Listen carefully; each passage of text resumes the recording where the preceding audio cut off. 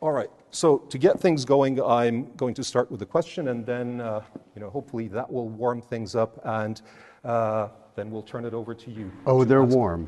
Oh, okay. That's good. That's good. So to all of you, one of the takeaways, at least for me, from watching the documentary and attending the panels today was this somewhat naive, maybe, perhaps naive conclusion that the way in which the business model of media and social platforms is designed is such that it is conducive to monetizing disinformation. It seems that that type of content is what turns eyeballs, right? And as a result, of this business model, one then has to think about potential solutions that might emerge. And I'm just curious to get your initial thoughts on what are some avenues that we could potentially explore to mitigate this phenomenon? Just to jump in, it's just kind of two questions. They're good, but there's two of them there. The first one, in terms of these platforms and their, I wouldn't say they're conducive to monetizing disinformation as much as they're somewhat built to monetize disinformation. Part of I think one of the things that we discovered while we were doing our research, and we talked to a lot of engineers at Google and other places, current and former, was the very obvious idea that it's really a business model issue. There are obviously algorithms that work in any technologically run platform. That's kind of rudimentary. But I think it's a bit of a misnomer to blame everything on this sort of Oz-like black box algorithm. And it's really a very old business model. We were talking about this earlier. It's very much like yellow journalism, which is over 100 years old, where you have Hearst and Pulitzer fighting each other over who can pump out more intentionally inaccurate world news to monetize their individual outlets to beat their competitor. Now you have this with 4.5 billion views a day.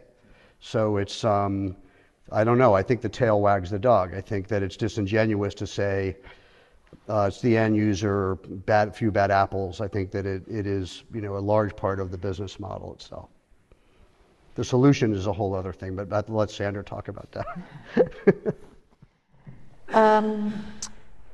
The truth is, when you discover and you own a business, that what is most successful in monetization is getting people emotionally engaged toward anger and rage, and not pet videos or watching how to fix your refrigerator when it goes out, which is my first exposure to YouTube.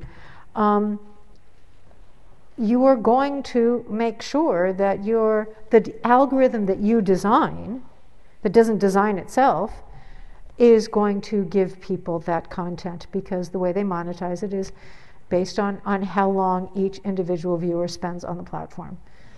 So it is designed to maximize the profit for the shareholder.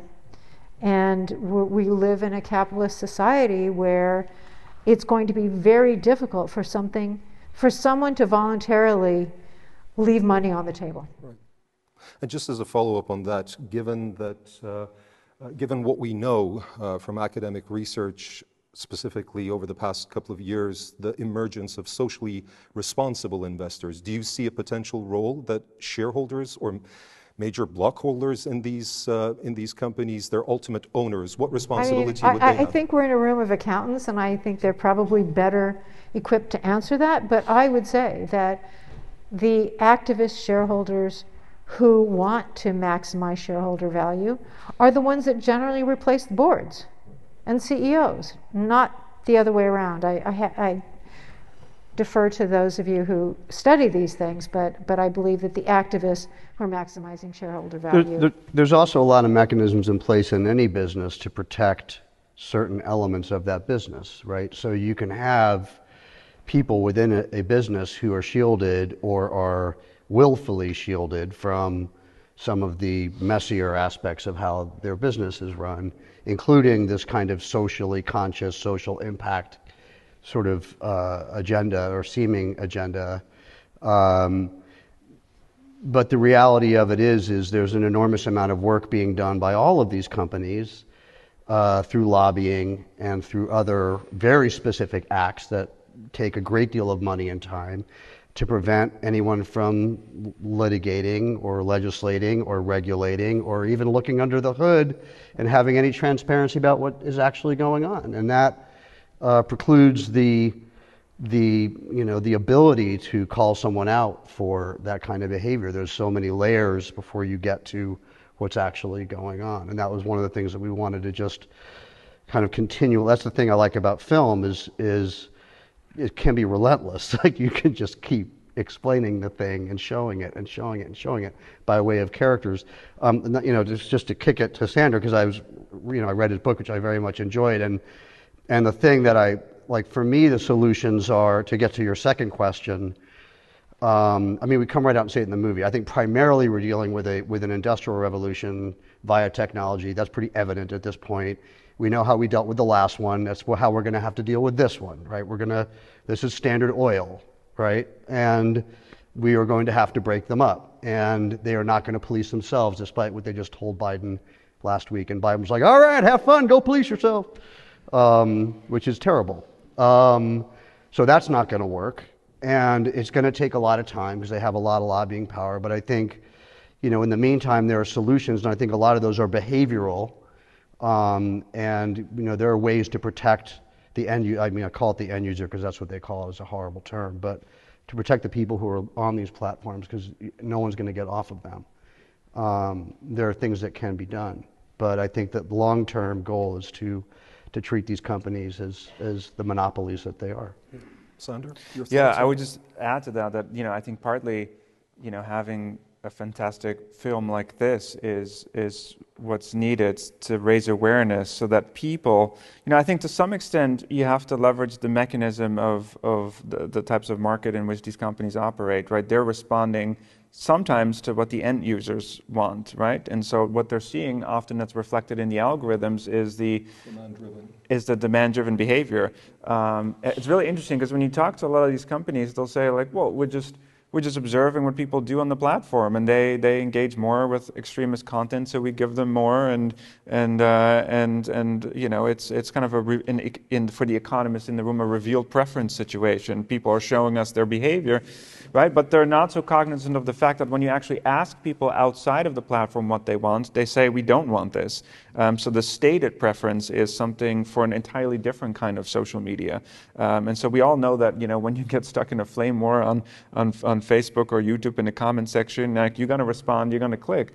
But a lot of people say they don't enjoy that and they don't want that sort of content. And so, I think holding for people to hold social media companies accountable, I think, is the individual kind of behavior that we need. That's ultimately, hopefully, going to lead to more systematic change. And for that, people need to be informed. And I think, having Alex and Gil produce a film like this is incredibly important in giving people the tools they need to demand the types of changes that are going to be reflected in demand. Just as when companies produce materials that are harmful to society or the environment or to populations in certain countries, and customers decide they no longer want to buy the product, that's partly when change happens. And sure, you can do top down with regulation, but by the time that happens, so I think it's also useful for people to start demanding that change. Yeah, the one will drive the other, right? You're never going to get to the regulation if there isn't a massive outcry from the populace. It just will be no incentive for government to take action. So it has to be a citizen-driven thing that begins to accumulate.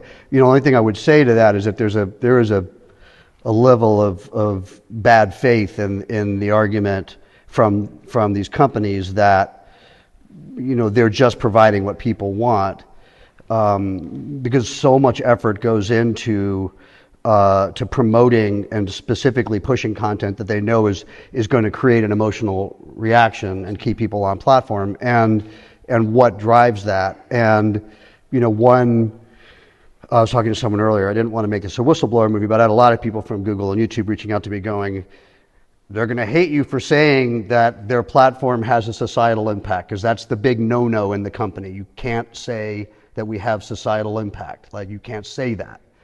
And of course they do, right? They have societal impact. It's not just a bad apple, or the fact that we live in ancient Rome and it's the audience in the Colosseum and they want to see someone's head get ripped off. This type of platform is driving this type of content that is having an impact on society. All right, I think this is a good point to kind of revert to and turn it to the audience, please. I really enjoyed the movie, but I didn't see this feedback loop that seems to be really important. A lot of it was just this first order effect of the algorithm is showing people this, and that leads to people getting affected by it. But it seems like someone like Alex Jones, who appeared frequently, and several of the others, they see what is getting more clicks and likes and hat sales and pillow sales and whatever. And I'm just curious if that came up in your consistent background research, and how big are the financial incentives to be? Well, sure. It's a very good question. I mean, I think we do address it, actually, because what I was most interested in wasn't the feedback loop in terms of, say you're Steven Crowder and I just said X and I got this great reaction, so now I'm going to say X a lot. So much as, and I think we spend a good deal of time talking about this, Tile Lavin has a whole run on it. These are not golly gee whiz influencers. There's a difference between Natalie, Wynn, and Shapiro or Crowder or Owens, right? Natalie Wynn is literally, as we saw, a woman who lives in a brown townhouse in Baltimore with her own setup, who doesn't even monetize off YouTube intentionally. These folks are like giant dark money, politically funded entities pretending to be golly gee whiz folks. There's a political agenda at work in a lot of what's going on in terms of who's being monetized by and heavily funded by very politically motivated operatives. Jones was hugely useful to a lot of high-powered entities, which is why he was able to grow to the degree that he did. Now the same can be said for Rogan. Crowder is still on YouTube, et cetera, et cetera. There's a lot of money behind these people.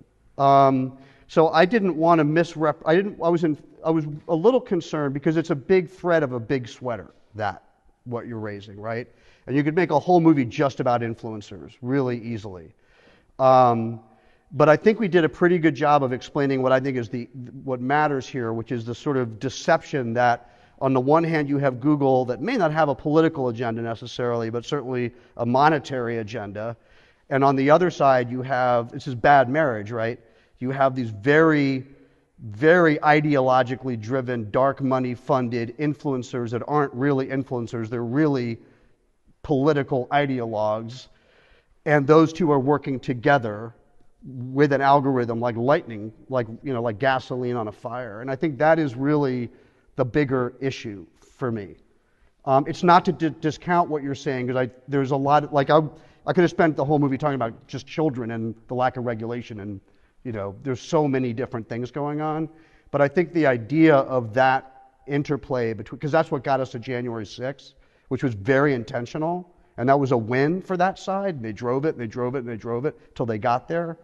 That to me is where the danger lies in that marriage, more so than just, like an influencer who's like, oh, I'm going to do more of this stuff because it gets me more eyeballs.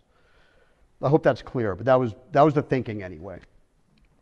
Thanks for the great movie. It was really interesting to watch. I was a journalist. I'm now working for Public Broadcaster Management. So 2 questions. I understood that the next step in one way or another will be regulation. So what is the most specific thing when it comes to regulation that is literally around the corner, or that what could be the next thing in regulation? I know it seems to be far away, but what is the most specific thing, and where could it happen next? So where will we see a big step? Well, antitrust would be the long-term. Antitrust would be the long-term goal. Okay. And my next question combined with it, I guess it's a certain way of censorship, or a certain way of, blocking videos that are bad. Yes or no? I mean, it's been done before. The issue becomes, what is free speech? What is hate speech? What's protected speech? And there was a fantastic session today which essentially talked about how each jurisdiction, each country, the European Union, the UK, the US, all have different rules. And I do believe that it's unlikely to start in the US. I think it is far more likely to start in the UK or the EU, probably the EU. And at that point, the platforms will have a really difficult time saying they can't do something. They have, for many, many years, said they can't take down certain things, that they don't have the technological capability to do it. They didn't want to take down child porn. They were saying that that was a slippery slope. And, so really, I do believe it's likely to start in the EU, and then hopefully there will be enough political will. Hopefully it won't be an election year, because it's very difficult to get anything major done in a presidential election year. And with enough people aware of the problem, as Alex was saying. That would be my second question, if I may. The more we regulate or, in a way, delete or censor videos, do we have psychologically that effect that people even more think, oh, wow, this is part of a bigger conspiracy theory? That's why. Well, they're going to think that anyway. That's the real truth. They already think that.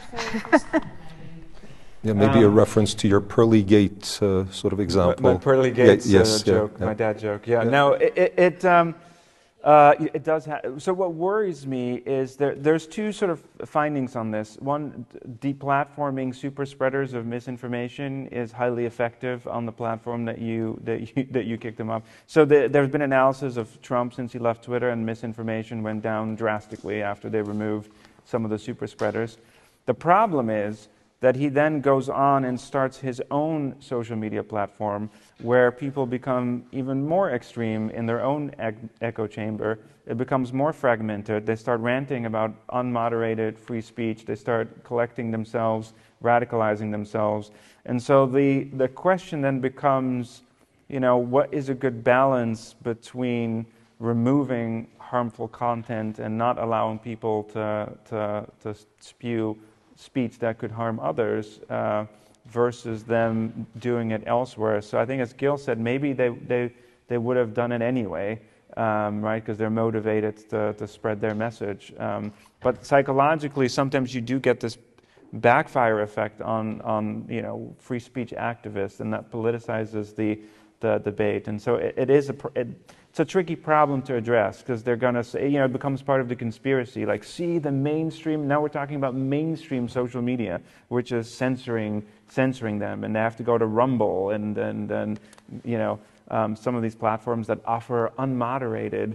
And it's so interesting because since the history... Those are a lot smaller, though. I mean, let's be honest. I mean, there's no comparison in scale between YouTube and That's Rumble. true. They're much smaller, especially compared to YouTube. Yeah. So or Trump's platform, which was a total disaster. Yeah. I think Truth Social is ranked pretty low amongst the. I think Rumble is probably the biggest, but comparatively they're fairly small. So I think it's a trade-off. But I would just say though that I don't think that's the solution anyway. Like, I don't think that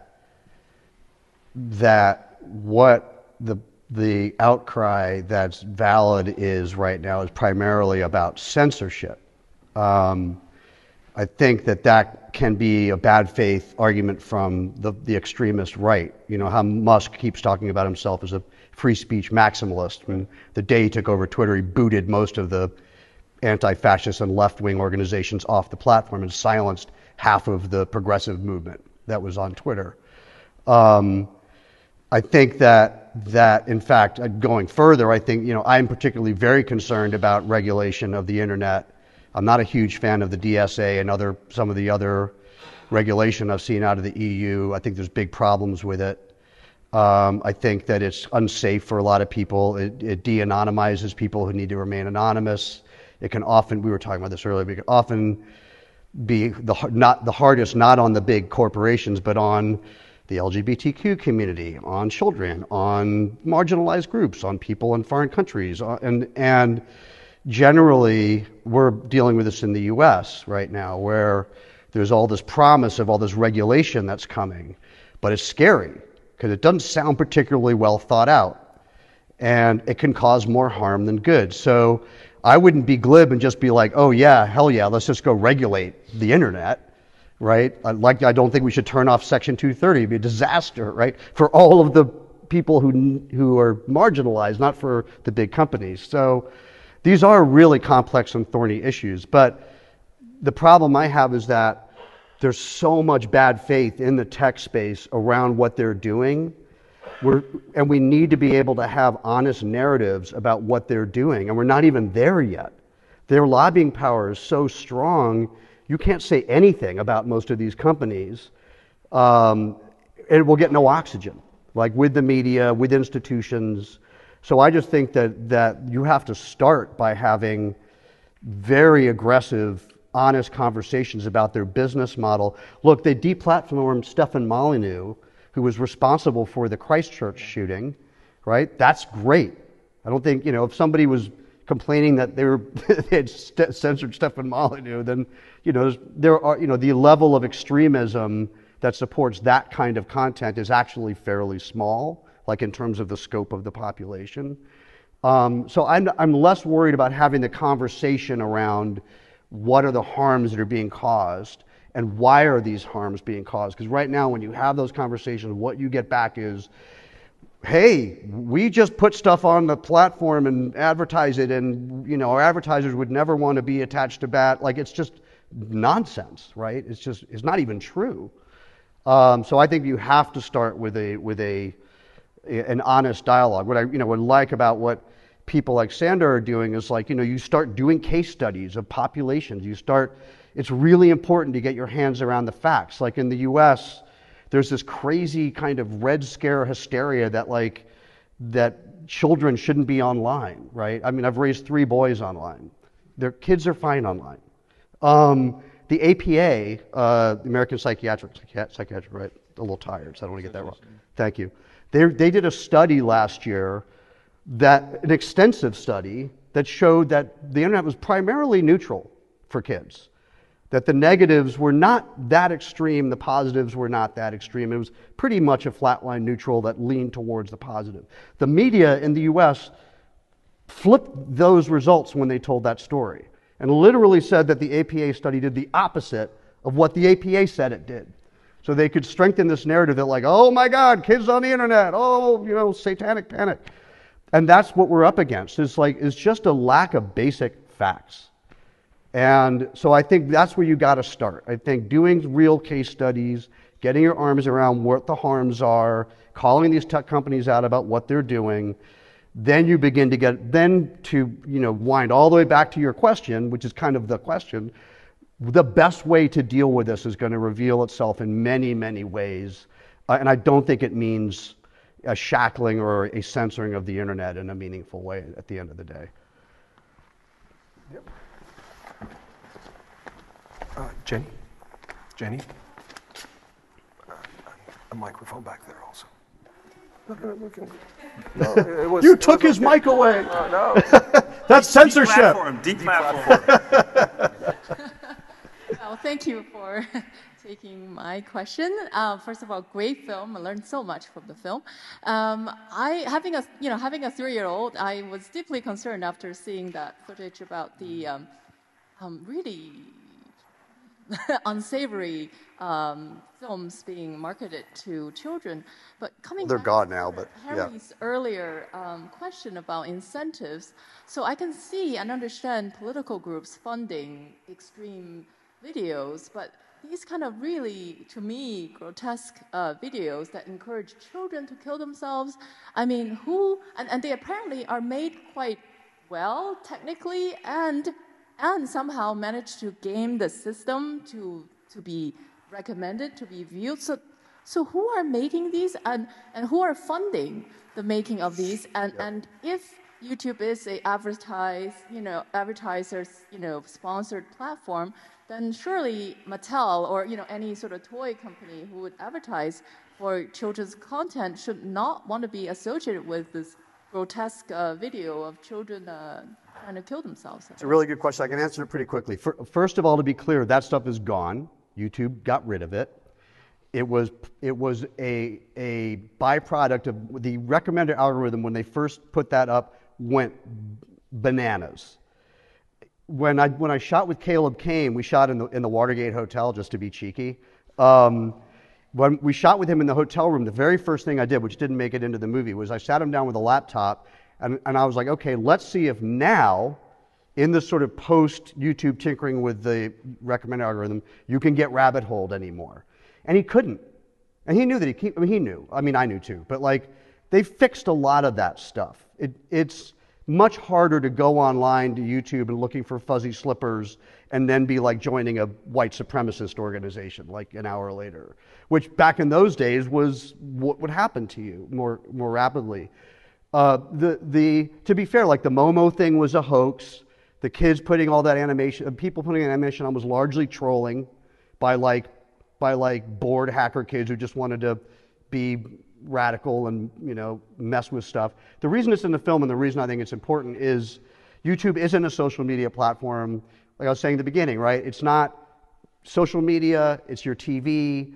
It's your music. It's your entertainment. It's your news. It's your search. It's your archive. So to answer your question, I think that the reason that advertisers are quick to stay with is they get a lot of eyeballs, like more than anything else by an order of magnitude, but also they so seldom understand how the platform actually works that they don't really know that like, oh, all the way over here there's this crazy stuff going on, even on the kids' side. I'm just over here where there's this little cool dude named Ryan who has 9 billion views a week, right? I want in on that. And even Ryan's parents were honest. They're like, look, this is the Wild West. There's no regulation here at all. And that to me is crazy, that we don't deal with this platform as we would a TV channel. There's no standards and practices. There's no basic sort of regulation. And I think that is dangerous, but it also is, it's their incentive because it allows them to have whatever they want on the platform. Yes, speaking of incentives, though, because maybe they were not, advertised, there weren't deep-pocketed groups supporting those videos to start with, perhaps it's easier for YouTube to shut them down because there is not that much money out there. Yeah, but there is. I mean, I don't know if you guys read, and I'll turn this back over in a second, but I mean, there's so much stuff going on right now, but I don't know if any of you read, like within the last 2 weeks, Google was called on the carpet for having like an 85% inaccurate reporting of where their eyeballs were going. In other words, people were buying advertising, and it's just being thrown on like the most salacious, politically horrific crap. And Google's like, oh, no, it's cool, but it's all data, so you can metric this stuff really easily. And it was some ridiculous number, like 80 or 85% of a rerouting of this ad money going into content that they knew was going to get lots of eyeballs, but was often pretty garbagey and not what some of these advertisers wanted to have their names associated with. So, yeah. So we should give it back to I'm fighting for the guy who had the mic taken away. You have been re-platformed, sir. Yeah. Thanks. Yeah, no, I just want to, this is great. Superb movie, great discussion. And I just want to link this whole concern about censorship to what you're talking about when you mentioned the algorithms and how easily they're being fixed. And the reason I think we have to draw the connection is that what the free speech fundamentalists like, Musk are trying to make us think is that there is no information management at the moment on the internet and that it is free. Well, it's not. It is under corporate control. Right. And so the issue is not one of introducing censorship. The issue is of whether content management should be in the hands of private corporations that are driven by profit or under public control. And I would suggest that if 30 years ago somebody had said in any Western democracy, oh, I'm going to design a machine dictates the information diet of all our publics by 10 people in Silicon Valley who are making money out of showing you dreadful stuff, you know, people would have thought I was barking mad to even propose that. And it is only because of the evolution of the technology that we are where we are. But I think it's important to realize that and to sort of step back from this and say, whoa, you know, this is not something any democracy would have designed. And I think that's... Yeah, Natalie Wynn makes the point very clearly in the movie, which I find myself saying every flipping day. It's just like it's not about the First Amendment if you're dealing with a private corporation. A private corporation can do whatever the hell it wants with what is on its platform. It's just a bad faith. I mean, you're either confused or it's a bad faith argument. But that was Musk kept saying, "Oh, Twitter's the town square. It's the town square." I mean, he's a clod in many ways, but he's not stupid, right? And he took control of that thing and immediately started harnessing who got to talk and who didn't get to talk, because he's well aware that it's a private company that he now controls, and he controls the flow of speech on that company. He also said it's bad to influence people, and then the next tweet was that we should all vote for the conservative Republican Party. Yeah, yeah, and starting to re-platform people that were causing harms.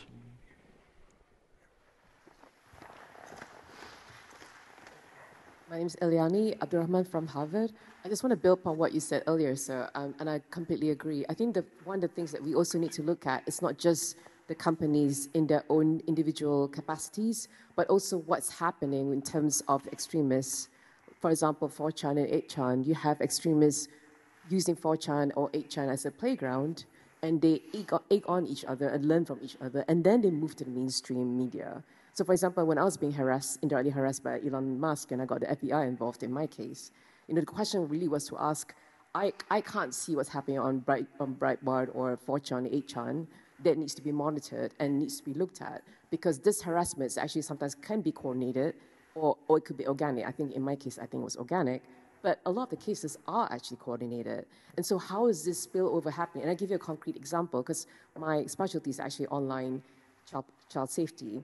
So this guy called Mini Lad on YouTube, so he does all these Minecraft videos. So he actually confessed on Twitter that he was sexting and grooming children. And he goes by Craig Thompson, is actually his real name. So there was a huge Twitter storm, and he left the platform. But then he did come back to YouTube, and he started, and still, because there's this question that keeps on going every day, that keeps on going in this conference. You are monetizing the stuff that you get from the audience. If you leave one platform, you can still go on to Parler or Breitbart or other places and YouTube and still monetize your content. That's what he continued to do. So as soon as I got information, I told people whose sons I know were playing with Minecraft, because this guy did say, I'm a pedophile and I will monetize my stuff and get your kids' attention on Minecraft. And that to me is very disturbing, because we need to look at this cross-platform migration work, and that's not really being addressed. Yeah. Thoughts? Any thoughts on this? Yeah, Senator, do you want to, before I jump in? I'm happy to. No, feel free to kick it off. I mean, I do think that it's much more known publicly now than it was, back in the Gamergate days, which I think is really when that became the most evident public-facing example of harassment, mostly targeted at women, via different channels that all congregated together and unified. And I think that again, not to draw it all back to politics, but the Gamergate was really latched onto by Bannon and other entities on the right who realized that they could weaponize these fragmented communities and unify them across platforms. And that was a big part of how we got to January 6th. And I think that's one of my biggest fears moving into the next election cycle, is this weaponization, this cross-platform weaponization. Like all three of my boys were huge Minecraft guys, right? All of them. And so that was really, to your point, where I really watched my kids was Twitch, Discord. That's where I was most nervous about who they were talking to, who was on their servers. My son would be like, oh no, it's a private server, we built it. I'm like, okay, who's on it? Right? Well, this is Zeb99. I'm like, who is that? It's like, I don't know, but it's a private server, right? So I mean, that is volatile. But I do think that there are people like Carrie Goldberg. You know, there are people in child protective services. There are people in law enforcement that are doing a really good job with this stuff right now. But certainly that's probably the area I'm most nervous about moving in to 2020, you know, the back end of this year and into 2024 in the election cycle, when the gloves get off and everyone, that side they want to activate that base as much as they can, because that's how they will do it. And how YouTube comes into this, which we talk a little bit about in the film, but again, it's its own movie, is a lot of that happens in the comments section in YouTube. So YouTube's social media component, weirdly, is its comments section. Like, that's where people will congregate and where a lot of the harassment will occur and the targeting will occur and the death threats will occur. And that moves all over the place. That's like Reddit, 4chan, 8chan, YouTube. That's like this sort of moving troll swarm. You know this because you encountered it. And there is a way to, you know, the upside to the internet is that it's data. This is the problem we're dealing with in the labor strike right now in Hollywood. Is like Netflix. Everyone's like, oh, we can't really show you the numbers. I'm like, unlike any time in history, you could actually show us the numbers, right? like, you know who's watching what show for how long, where. But you could literally geotag them, and you could show me like their living room. And the internet's the same, right? So it's you can absolutely track that stuff. And I think, you know, to the credit of some folks in law and law enforcement, they're doing that, but I agree that I do not think they're doing that enough, and I do worry about the next big violent cataclysm like J6 or the like, that comes as a result of that kind of community organizing, because it is being intentionally weaponized now, for sure. Yeah, just to briefly add, I think this cross-platform synergy is actually, and networking to some extent, and the linking across different platforms to leverage influence is actually really underappreciated. So, you know, in my area where we try to quantify the influence of disinformation on the individual, I think that to some extent, my worry is that we actually hugely, you know, some people are like, oh, fake news, you know, and so, you know, what is it really doing, and so on. And I think to some extent we're massively underestimating the influence of disinformation on people, because most of the research is done only on the apps that have even limited publicly available data that can be scraped to quantify, right? YouTube actually does not release any of its behavioral data of what we don't know. You can say, oh, fake news, Twitter, this and that, but we don't know what the thousands of hours that people are watching on YouTube, how that's impacting the individual, what they're doing on Instagram, on Reddit, on Parler, on cable TV. It's actually very difficult to try to create a comprehensive estimate of all the disinformation across all the platforms somebody receives. And if you don't have if it's not transparent, then predicting things like the Capitol riot, when there's an uptick, when different platforms are mobilizing people, that becomes actually quite difficult. And so especially YouTube has been very untransparent in terms of, you know, its data. Similar to Netflix, right? They have the data. And when you talk to the companies, they'll say, well, there are privacy issues, so we don't look at it. Or we don't have the manpower to actually do that because it would take huge amounts of manpower to calculate. Or they'll be honest and say, we don't want Apple to know what our numbers are. We don't want Amazon to know what our numbers are. Our competitor will attack us based on, you know. The general belief in Hollywood right now during the strike is that the streamers, nobody watches this stuff. Right? They basically just cratered the industry, and other than Succession, nobody really watched TV last year at all.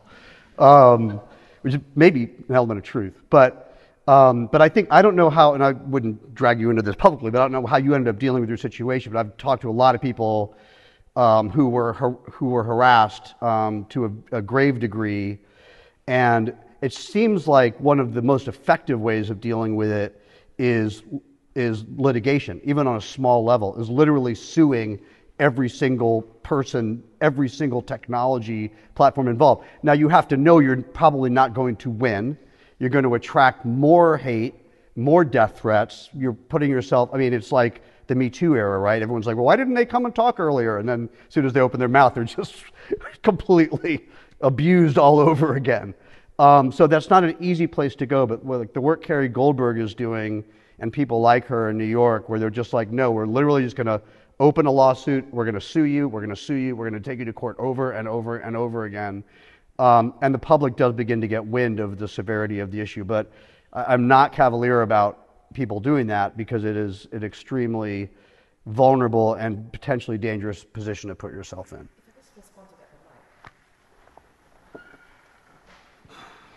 All right, but please, if we could keep it brief, because we have a few other hands up already, so we want to give everyone. Yeah, so I'm not going to do that. I'm an impoverished student at the moment, so no. But that people have told me that as an option. But just quickly, because we talk about January 6th, and as a member of Twitter's council from the very beginning, 2016, when President Trump was talking about building the wall in 2017, I was one of those people in the council that said, so people with the blue tick, to be verified, the idea was that public figures should be held more accountable, a greater level of accountability than everybody else, because we could foresee that people who are like him, who are influencers, can cause such damage to society. And so when January 6th happened, we were not surprised, but we were appalled. And I was ashamed that I did not resign then or before then. But I want to explain to the public what it actually meant, like what we were trying to do up to that point in time. It was just appalling. Yeah, well, it was unprecedented, so.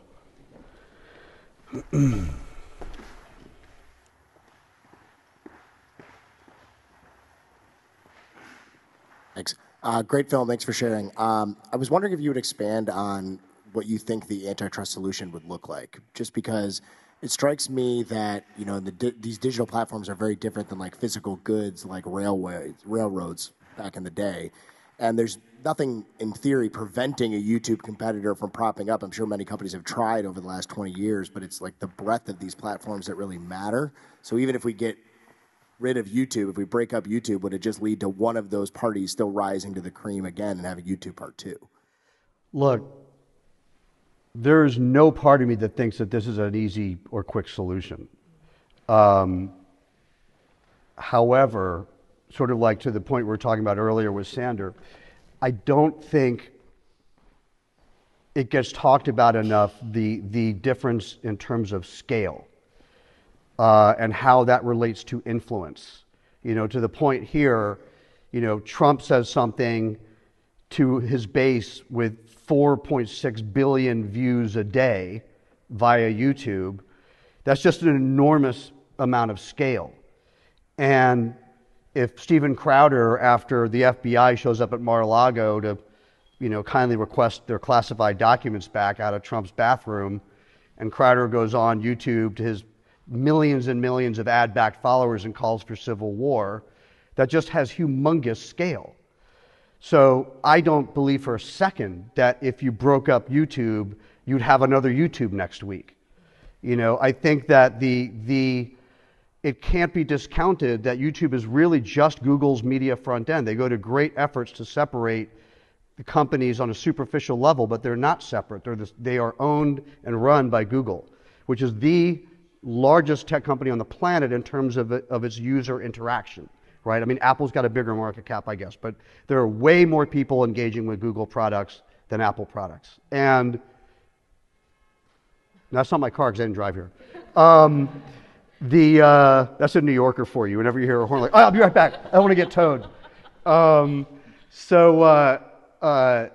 That's just, I don't think you can discount that. And that's why I relate it back to the sort of big tobacco, Standard Oil analogies from the last industrial age. It isn't to say we can do the same thing, wave a wand, and just fix it. It's to say that we're in a completely untenable situation with a very small amount of companies that are way too big, that are not easily, I mean, everyone's talking about TikTok. TikTok has a lot of influence. There are way less people watching TikTok than YouTube every day. So I do think scale matters, and I think the size of Google matters, and I think having companies that aren't that big is important. And I do think that eventually that will get worked out. I don't think there's some magic antitrust law that exists right now, which is why I keep saying I don't see any change at all of any substance for probably 15 to 20 years even, right?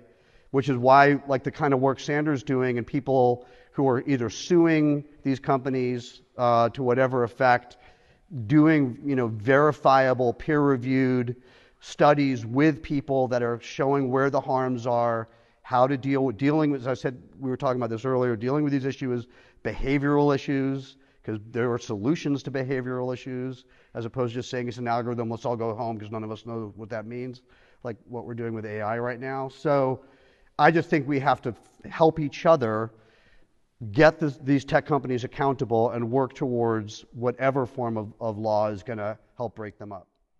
My concern is that no one knows what the truth is or where to get facts. And because of so much misinformation, the average person is losing trust in experts, they're losing trust in science, they're losing trust in, anyone who doesn't already propound what that particular person already believes. So they are simply looking for validation. And there have been many studies that have shown that, people will read an article by an expert. And, not every expert is right.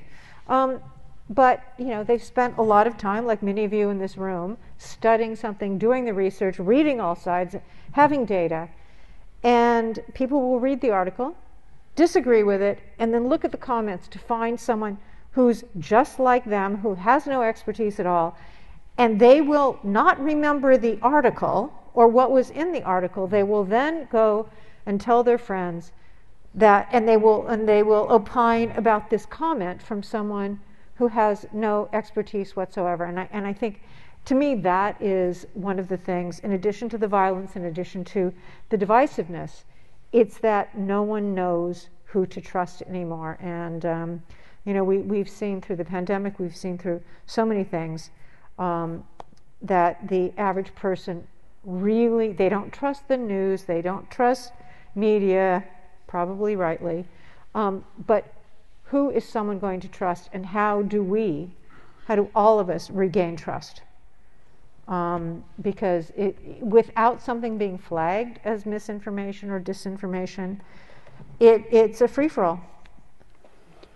Though, yeah, I do think that, the sort of gallowsy, morbid way to progress is just more casualties, is like, what happened in England with Brexit, where sort of, a disinfo campaign with a very specific agenda drove the country into an economic freefall. And in the US with Dobbs, where women on both sides of the aisle found themselves without reproductive rights anymore. So that kind of bloodshed, either literal or economic, wakes a lot of people up. And in the US, the reason I'm even vaguely optimistic about our future, even though I think our short-term future is kind of on the ropes at the moment, but is, that Dobbs woke a lot of people up in the US that were eating up a lot of really horrible. For those of you who don't know, it's the one that reversed Roe v. Wade. Yeah, I'm sure. Yeah, sorry, shorthand. I'm a little tired. I'm jet lagged.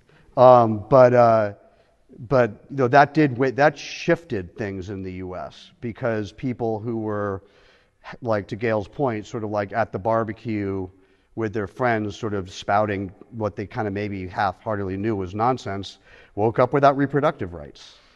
And our countries, they're not stopping. They're trying to push for much more draconian legislation, some of which will probably pass. So I think that you end up with the kind of, I don't care about gay rights until my son wants to get married to his boyfriend, who I really like because he's a super nice guy, and suddenly I care about gay rights, which is basically what's happening in our country. I mean, it's appalling, but that will drive change because facts are facts. And there are, to the point about the censorship thing, there's a huge line between the things that are hard to know whether it's true or not, and just the utter agenda-ridden bullshit that people are accepting on a daily basis that will cause them harm. And I think, okay, well, if you're going to have harm caused to you, then that might wake you up a little bit.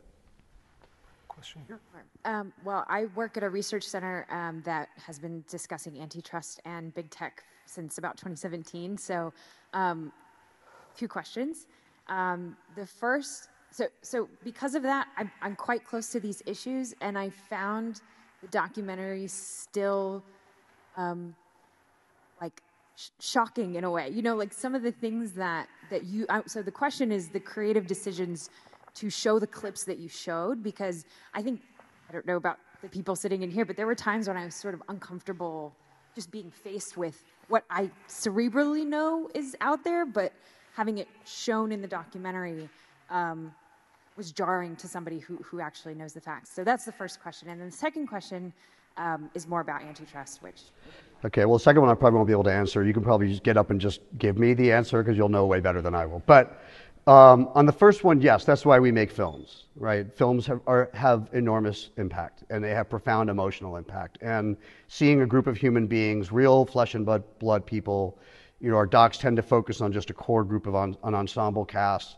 They're very specifically sought out, and those are the stories that we're telling. You know, I had a friend of mine from Google who's pretty high up the food chain. A lot of people from Google have really liked the movie, which has been nice, to be honest with you. It's been a bit of a relief. But I think she had the same reaction you did, where she was like, I was there for 20 years. I love the place. It means a lot to me. I know intellectually all the things you're talking about, but that movie completely freaked me out, right?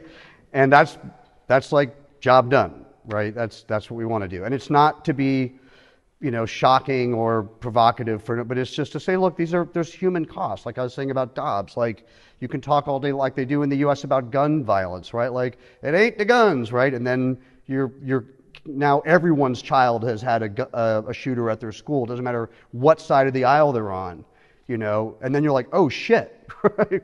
Guns are not great. Like I don't want my son's face to get blown off at school.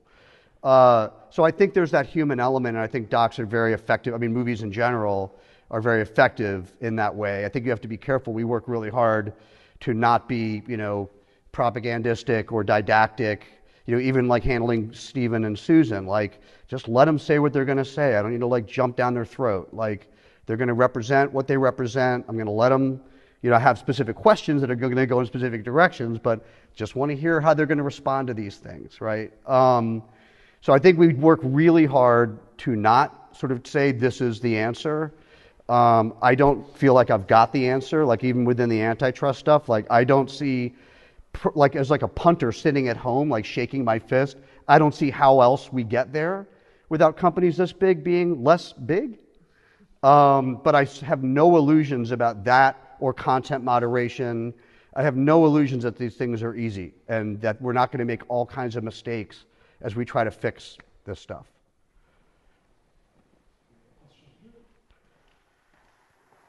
And then one question in the back. We have time for one or two more questions before we can sort of bring the session to the end. Do you have the microphone? I think someone else has it. Yeah, we can take the two Go ahead. together. So it's, I have a question on the behavioral aspect. How can we change it? If from a regulations perspective, it's hard to change, you know, antitrust is 15, 20 years down the line. Like I was just like I did the experiment because I was a bit fed up with the YouTube feed I was getting, and I just deleted my historical feed, and then I was like, I had to remember, okay, this was the YouTuber I like to follow or not. But if you ask viewers every 6 months, do you want still to be on the same historical feed for your recommended viewing? Like, would that kind of deprogram the viewers themselves? At least they have to remember what they want to be, what content they want to face. Sandra, you want to take that? It seems to be easy, so why isn't it done? Yeah, I mean, it's interesting. I mean, there are certain features like this. So Instagram does experiment with asking people if they're still enjoying the content that they're experiencing. Kind of like Netflix. I'm not sure if I'm the only one who gets these warnings about, do you still want to continue watching? And so, you know, there are experimenting with these things. Like, oh, you've been in this echo chamber for quite a while now. Do you still want to continue? So they do prompt people. But, you know, there's a concern that people get desensitized to these prompts, and they're not done consistently. They're kind of experimenting with that to try to take in other signals than just the observed behavior. So they're trying to ask people sort of in the moment to try to use that as an additional signal.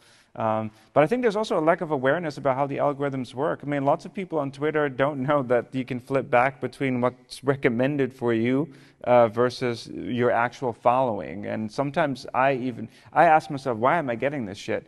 And it's sort of like, yeah. And it's I've like, been on it for like 12 years. I still forget. So because, oh yeah, they flipped me back to the algorithm. Yeah. And so, why am I looking at cat turds tweets? what happened? Exactly.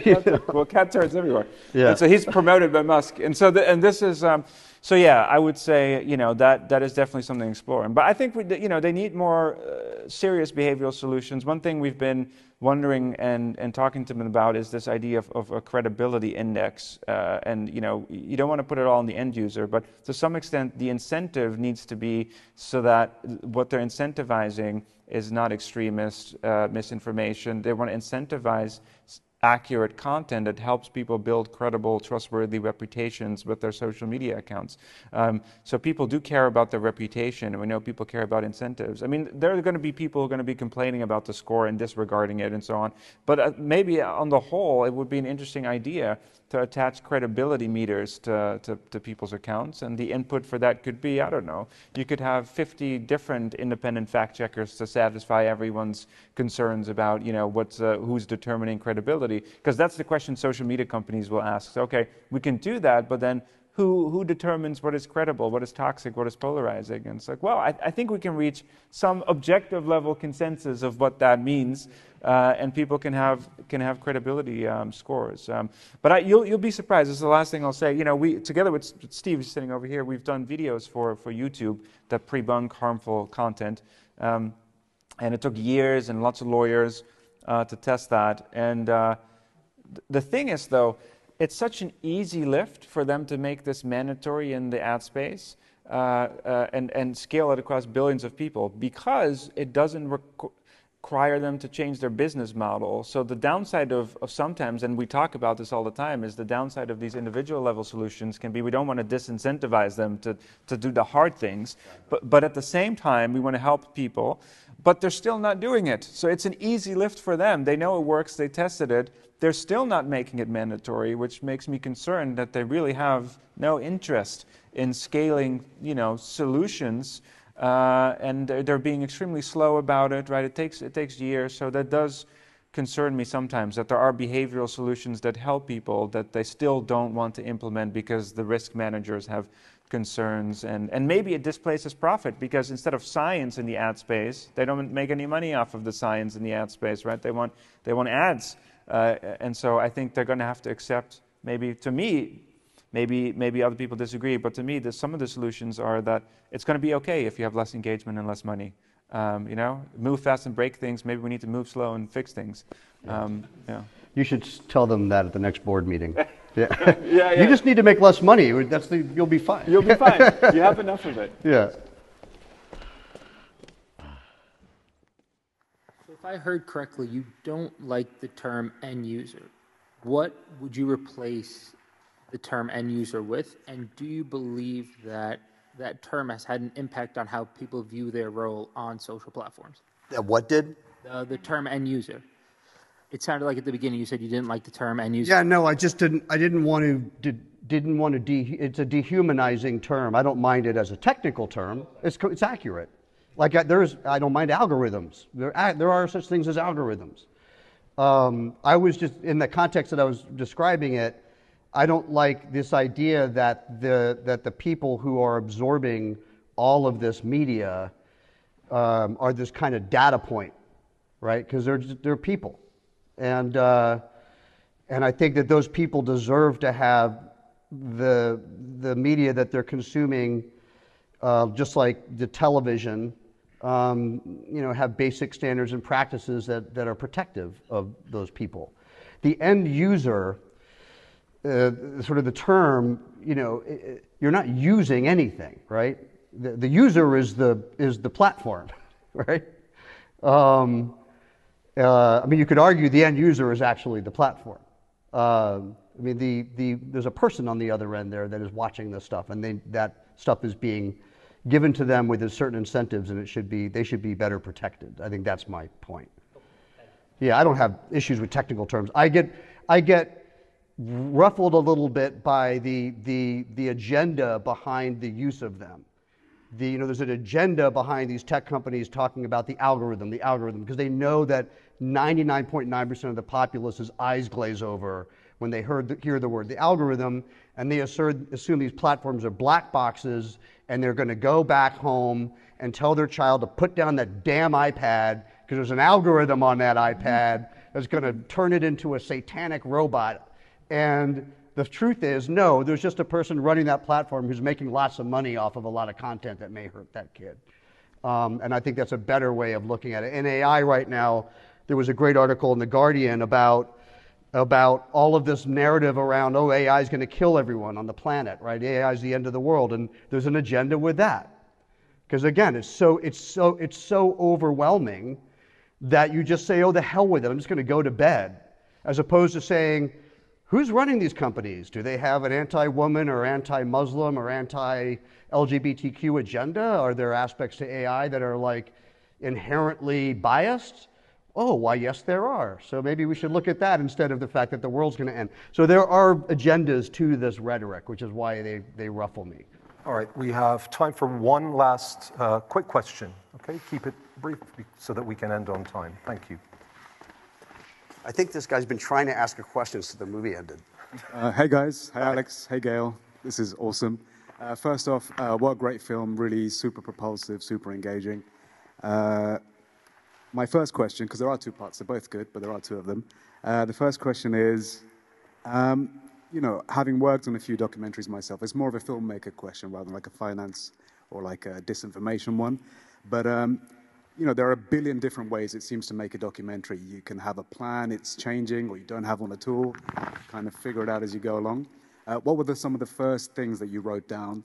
And did you know you were building up to that ending? And if not, when did you realize that? And the second one is for Bill Esquire. And I fully understand if you've left the... I'm going to get out of here with that. But would you indulge me with a 3-second air guitar solo, potentially? Oh, no, that's definitely not happening. All right, so I'll take question one. No. I think you're doing yourself a huge disservice if you go into a doc knowing exactly what you're going to do. I write, so I tend to write a lot at the beginning. And I'll write sort of 3-act structures of what I think could work. And generally why I do that is so that, because docs are made, or the way we make them anyway at my company, is everything goes at once. Editorial, production, meaning the shoot, and research. So my research department's filling drives with media while my editor's starting to build timelines out of the media while I'm going out into the field to shoot. So I have to have some kind of framework, like where are we going? Like what's our act 1, what's our act 2, act 3, knowing it's going to change.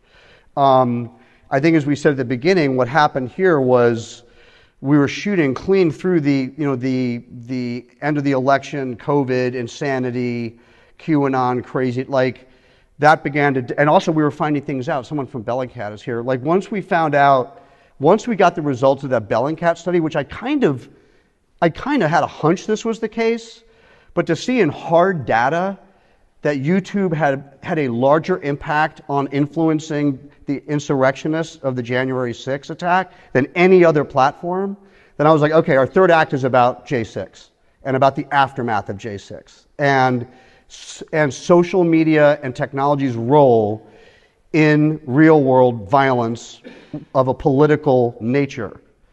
It's not just random violence. It is ideologically funded, driven, coordinated violence using a monetizable platform with billions of eyeballs to get a certain result.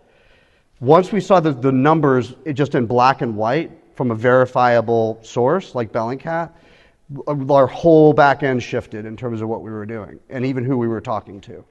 Because it became about verifying that and then communicating that. Because that's really, I think, from a narrative standpoint, that's kind of where everything goes.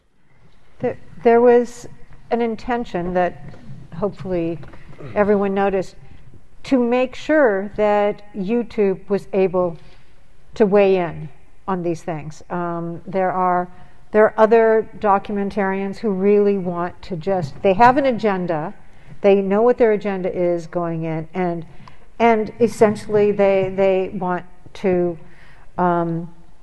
disregard everything else. And we felt it was very important, since the intention of the documentary was to show YouTube, starting with, with people wanting to create like a better version of Hot or Not, and ending up with the most significant media platform in the world today.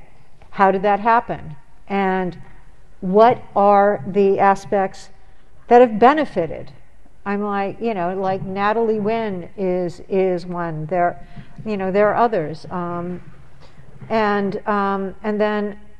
then along the way, what happened? And to let people draw their own conclusions at the end.